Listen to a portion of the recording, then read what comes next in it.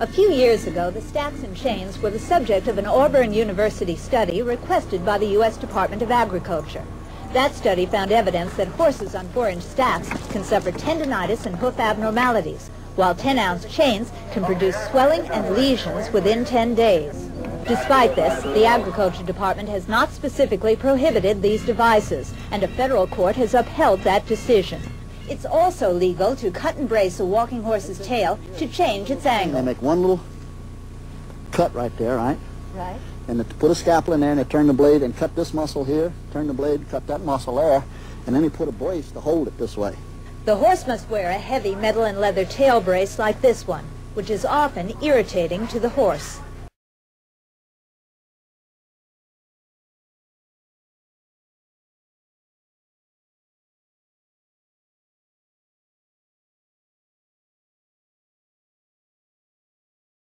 Now illegal training methods developed in past decades have included blistering the horse's legs with oil of mustard, gouging the ankles with jagged chains, lining the stacks with lead, and driving nails into the horse's hooves.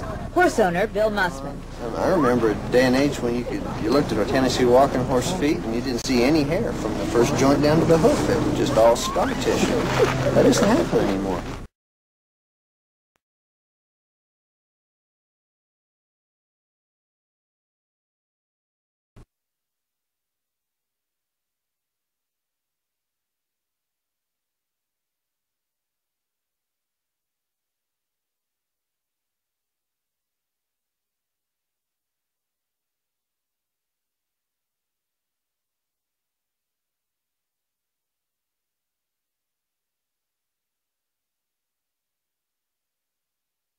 They say trainers condition the horse not to flinch during inspection.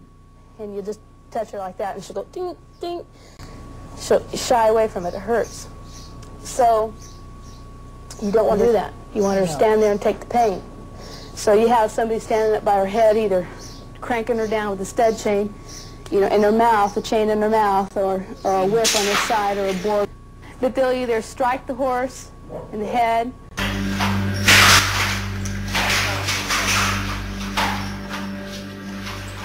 or they'll strike the horse in the side, meanwhile yelling at it, stand up here, you know, be still, you know, or quit. That's called stewarding the horse. I think that got to me even worse than the soaring, the stewarding. It was really very difficult to stomach.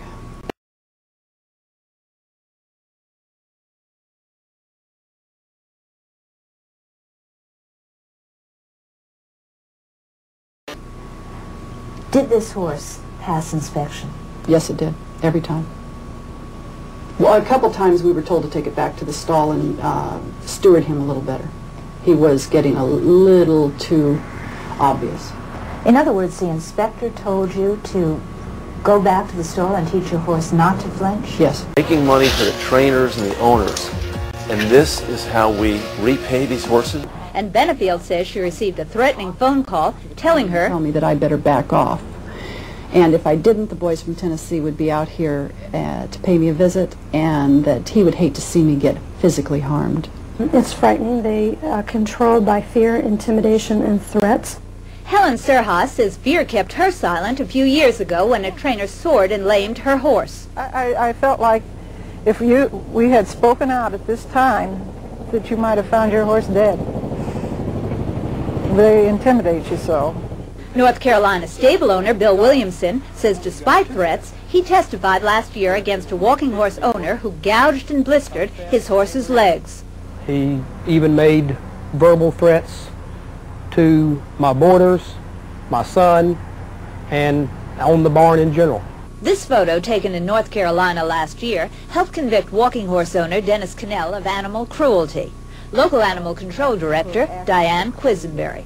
And you can see the scarring in the raw places, and we later found that he had mustard oil in his tack box and very heavy chains.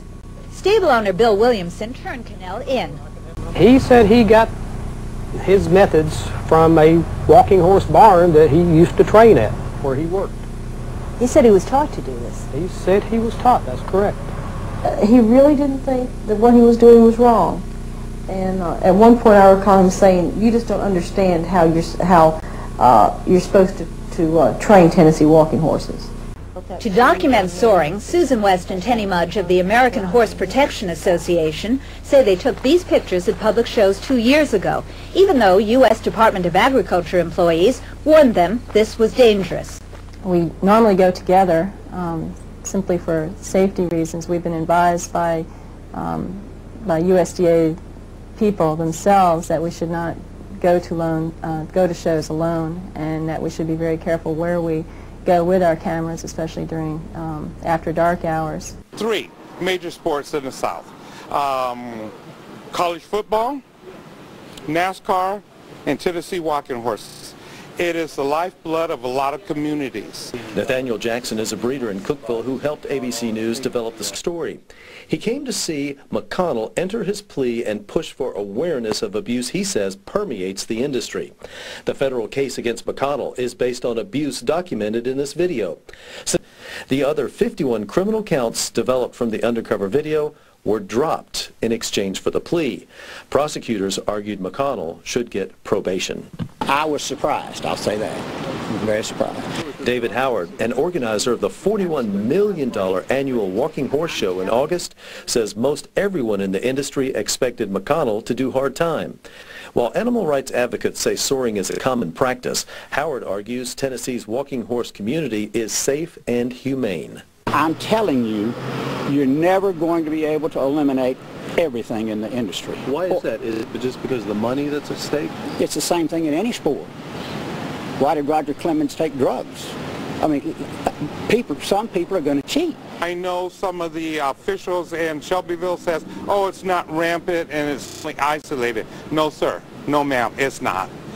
But Jackson says the ABC report sheds light on one of Tennessee's ugly secrets, which has already led to many trainers and groomers coming forward to report the practice. He says it's fear and money that kept the silence. We needed something that grabbed the consciousness of the public and demanded an outraged response. Thank you, Paul. They denied it for months until their acts of horse abuse were shown to the world. We're talking about beating and soaring at a Tennessee walking horse farm. The graphic footage made national headlines last week when the Humane Society caught them in the act. It was all happening at a farm in Collierville, Tennessee. Today, Jackie McConnell and 2 of his employees pleaded guilty in federal court here in Chattanooga. Channel 3 Eyewitness News reporter Jonquil Newland joins us all new at 6. Jonquil. David, the video is hard to watch, but it demonstrates why horse soaring is illegal under federal and state law. It's likely the 3 men involved won't be sentenced to prison, but can their case put a stop to a practice that's been happening for years? On Tuesday, all 3 pled guilty in federal court to knowingly transporting and showing soared horses. I hope this sends a message that anyone else participating in this kind of behavior or procedures, stop. Stop now. They're not playing. Mays and Abernathy pled guilty to a misdemeanor charge. They could be fined $3,000 and spend up to 1 year in prison. McConnell pled guilty to felony conspiracy. He also entered false forms and attempted to cover up the soared horses. He may face a fine of $250,000. McConnell could be sentenced up to 5 years behind bars, but his plea agreement includes a provision that recommends he only get probation. McConnell's attorney, Thomas Greenholtz, declined an on-camera interview but tells Channel 3 Tuesday's hearing went as expected. People are very aware of what's going on. We know what to look for. All you have to do is walk in one of those barns and your senses will be overwhelmed with the smell of the caustic chemicals. Your skin starts to burn. I've been in every barn in Tennessee. My skin has never caught. David Howard is on the board of Shelbyville's Tennessee Walking Horse National Celebration. But I'll be honest with you, we'll never get there. There's going to be somebody get by with cheating. I don't think you'll ever end it, as long as there's a ribbon to be won and money to be made. For what? For a blue ribbon that costs $1.95? Thompson explained that trainers are sensitive about accusations of animal cruelty. We tried hard to, to keep our image right, and our horses have come so far that it's unbelievable. Pepsi pulled its sponsorship of the national celebration after the video was released. Howard tells me they are discussing whether to begin swabbing horses for chemicals. Sentencing for McConnell, Mays, and Abernathy September 10th. That's when a district judge will accept or reject their plea agreements. Live in the studio, Jonquil Newland, Channel 3 Eyewitness News. Jackie McConnell was on probation during our investigation for his past transgressions of the law. This guy was continuing to operate. He's doing it under somebody else's name, and he's abusing these horses in some of the worst ways we've seen in this industry. I've been pretty good. Yeah. You ain't had no complaints, have you? It's appalling, it's cruel, and it's illegal. The longer that I worked this stable, I became more and more aware of just how much pain these horses were in every day. They struggled really hard just to get up from laying down, but many times they were suffering so much they just couldn't. This angered the workers and made them whip the horses violently and even drag them by their heads. There's something really awful at work here.